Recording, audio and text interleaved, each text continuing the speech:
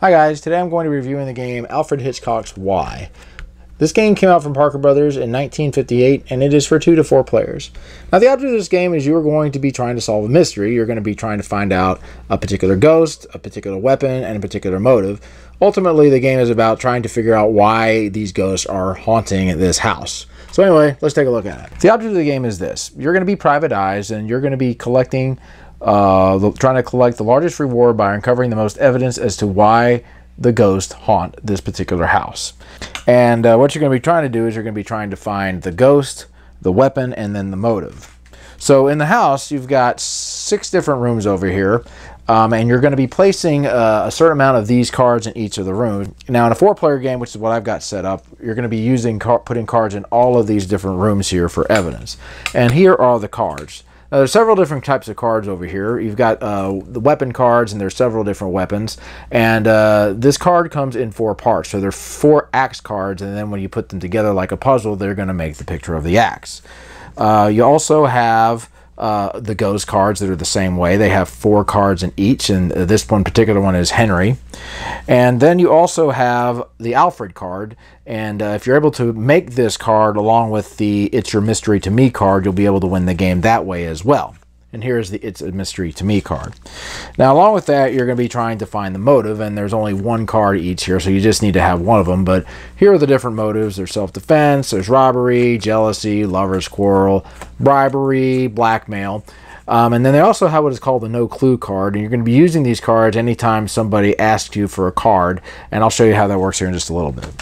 So in the very beginning, you're going to deal out 7 cards to each player, and then you're going to go ahead and place the rest of them evenly throughout the room over here. So before the game starts, you're going to choose one of these private eyes over here. You've got Dick Crazy, you've got Charlie Clam, you got Sergeant Monday, and then you also have Shylock Bones. These are pretty nice pieces. They've got these really nice little wooden bases, and these are pretty thick too. So anyway, you'll just simply pick one, and you're going to start it over here in the living room. In the game, you also are going to have a pair of dice you're going to be throwing and moving around the rooms. And right over here surrounding the board is what is called the yard. Now, what you're going to be doing is you're going to be discarding cards into this area, and people are going to have an opportunity to try to find cards that they are looking for. Okay, so we have the board set up, and everyone's going to go ahead and take the dice and roll them. Whoever has the highest number is going to go ahead and start. And first player will go ahead and roll, and let's say I'm Shylock Bones. So what I'll do is, here's the door to the living room, so I'll go 1, 2, 3, 4, 5. And now if I want to, I can go ahead and go into this room, which I'll go ahead and do and say 6. So one way I can search for clues is simply go into the room and then go ahead and draw the card. In this case, I've got the rope. So what I'm going to do is I'm going to go ahead and look at my cards and see what I've got. I got a Henry, a couple of poison cards, Pocahontas, but no rope. So what I'm going to go ahead and do is I'm going to discard one of these cards in the yard, which is in this section over here. And I'm going to go ahead and show everybody what the card is, and then I'm going to discard it into the yard. Another way that I can get cards is, let's say I was over here and another player rolled the exact count and landed on the same space as I did. What he can do is he can essentially ask me for a card. And so let's say he's looking at his hand, and what he'll do is he'll go ahead and show me the card that he's looking for. Now you're not going to have to do this if it's a mystery card or if it happens to be a motive card, just if it's the weapon or the ghost. So let's just say I show one of my opponents, hey, I need a poison card, do you have one? And if he has one, he'll have to go ahead and show him, give it to me. If it turns out that I don't have the card that he asked for, I'm going to have an opportunity to ask him for a card. Now if somebody ends up asking you for a particular card and you happen to have it, but you also have this card in your hand, the no clue card, you can give them this card in place of it. And what your opponent will do is they'll just simply get rid of this card and discard it, and it's going to be out of the game. Now, you're going to have a maximum of 7 cards, so if you end up having less than that, you're not going to have to discard until you have 7. So a third way you can get cards is if you are in a room and someone is into the same room as you are, and there's a couple ways you can do this. You can roll and get in there, but if you roll a 7 or 11 or doubles, you'll be able to choose whatever room that you would like to go into automatically. So if you end up in the same room as somebody, you can go ahead and ask them for a card. So the third way you can get cards is if you end up drawing a card from the yard. So the way you'll do that is you'll just simply go to the living room, and you can do that either by moving there or by rolling the 7, the 11, or the doubles. If you end up in the living room, what you're going to do is you're going to go ahead and show everybody the card that you believe is going to be in the yard somewhere. Say I had the poison card. I say, okay, I'm going to think the poison card is one of these two cards over here.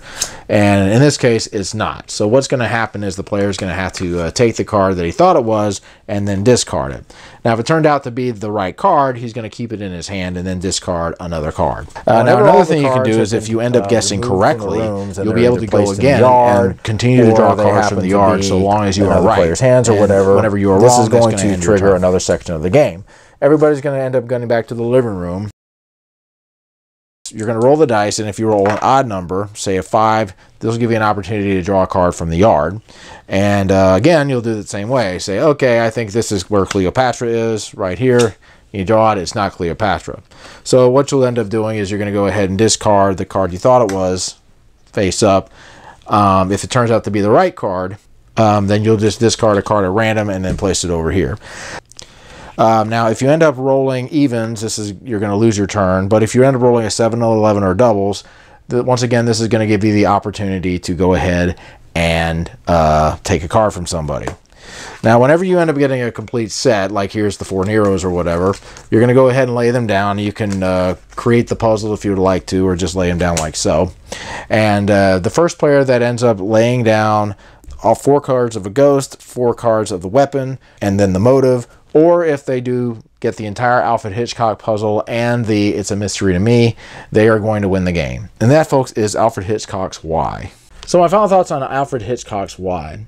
Well, if you're a fan of Alfred Hitchcock, I think this is a game that you might like. Now, this is a game that is about 70 some odd years old, but I like the way it plays. The cards are really nice. I like the artwork on them and the way they make the different characters and the different weapons. A lot of ways, this game is a lot like memory, where you're having to try to remember where these certain cards are, because the yard is going to start filling up pretty quick, and then there's going to be all these cards, and these cards will be going back and forth. And then, of course, you can ask your opponent for cards and things of that nature. So, yeah, this is a very good little game. There's a lot of different options in this game when you're trying to figure out, build your hand. Well, would I recommend it? Yeah, if you are a fan of mystery games, this is a good little one to get. So guys, that's my review of Alfred Hitchcock's Why. We'll see you later. Keep on gaming.